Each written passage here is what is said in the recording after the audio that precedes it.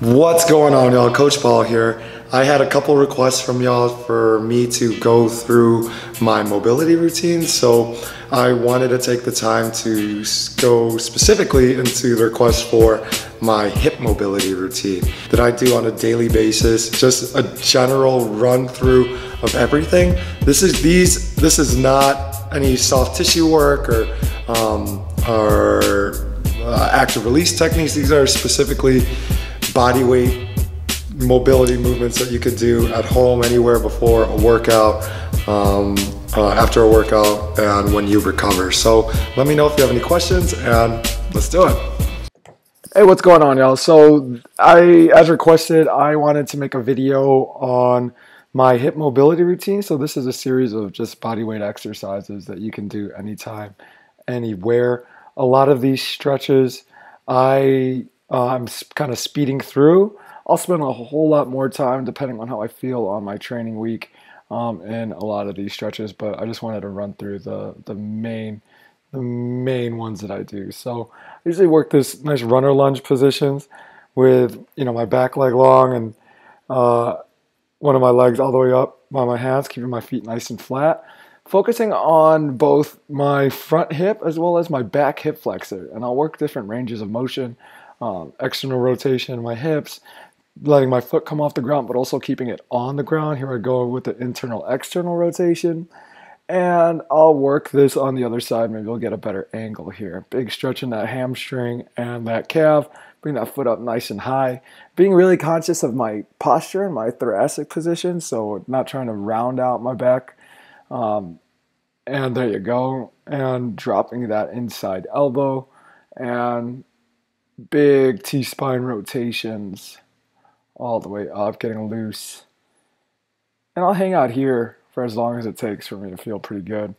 There it goes with the external rotation in the hips, letting that come out big still, being really conscious of that hip flexor, internal, external, oscillating the hip joint, and then I will come up and I'm going to do a pigeon right here. So pigeons are really great for everything going, the adductors, the groin, the hip flexors. I'm also focusing on getting long with that back leg. And I'm going to take this deeper reach to the opposite side of my leg here. And again, as I hit these different stretches, I will work different rotations in my back. Here's another angle from the other side. I'm just trying to get long, reach over with my belly button and my chest. The straighter the back, the deeper the stretch. Pushing my left hip down into the ground, reaching to the other side. Keeping that back leg nice and long. We're working the nice thoracic rotations. And I'll do that multiple times. I'm really just speeding through here. And here's a nice modified position for the glute med and the glute min, the upper glutes. Bringing my front leg kind of center on my body. Back leg is propping up that front heel. And I'm kicking my hip out to the side. Here's going to be a better angle. And I'm pushing that hip out to the side. I love this stretch. I'm going to reach to the other side. And here are my series of different hip flexor stretches. So a couple different things are happening here. I'm working my hip flexors, working some more ankle mobilities, getting a positive shin angle over my foot. Also making sure I create space between my front heel and my back knee, so I can get a nice deep stretch, keeping really good posture, as if I were squatting with both legs with a load on my back, or in a front rack position. So it's all about keeping good posture in these different positions. A lot of times I'll just sit in a squat, because nothing's better than getting into a position than actually getting to the position itself. If available, I'll jump on a wall and go a lot deeper and with a couch stretch up against the wall. They're working really good stretch in the quads, really good stretch in the hip flexors, working different angles of that front leg. And again, here I am with the squats. I'll sit in these squats for a really long time, kind of opens up the knees, stretches out the quads.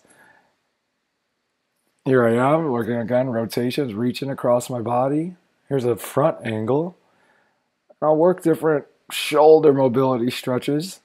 And as I get into these positions, I'll see how I feel. If anything feels really tight up in my shoulders or my T-spine or my back or my hips, then I'll take it a lot deeper, then I'll do some soft tissue work. But again, here are just stretches. If I don't have a wall available, take this a little deeper with those hip flexor stretches.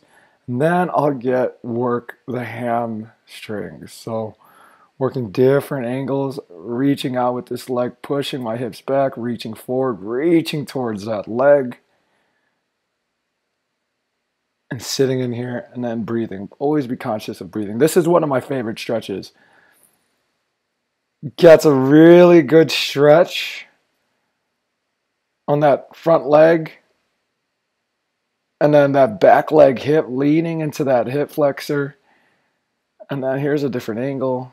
Reaching out, reaching towards that leg, taking that stretch nice and deep, pushing my hips back. Good. And here's one of my favorites. Here, Cossack squats. Cossack squats. A modified version, as you see, my toe is going to come up, my heel is going to come up underneath me. And as you sit down in these squats, you're able to get deeper in these squats, and this is the most modified version or a modified version. And the ideal version would be to let both feet stay flat or get both feet to stay flat. And here's, as I stretch those ankles,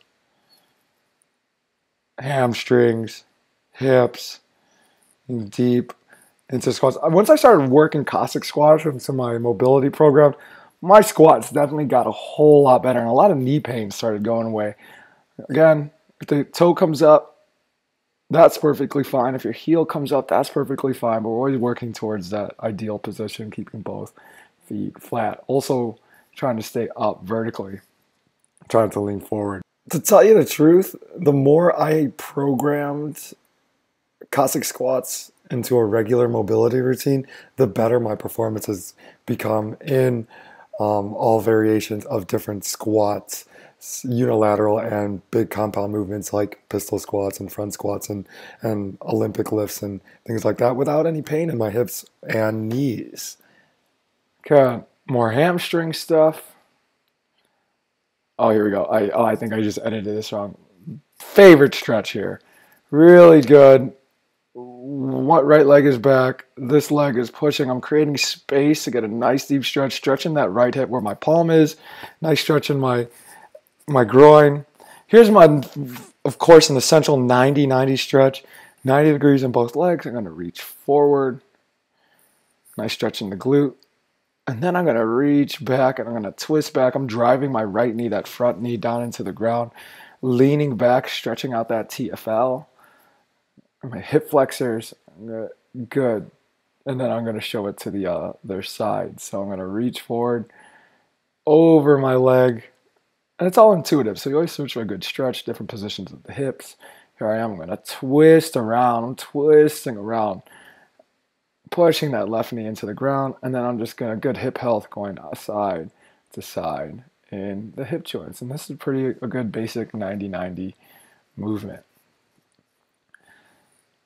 Now, to take this even deeper, one of my favorite lower back stretches while I'm doing this, because I like to be very efficient here, is I'm going to take this right hand, I'm going to reach underneath, palm facing up, drop this right shoulder, and I get a really good stretch in my hips, my lower back, my QL, my upper shoulders, and I hang out there for a couple minutes. And again, I'm just speeding through all of this, and here's a different angle. One of my favorite stretches I recommend to anybody with tight hips and tight lower back.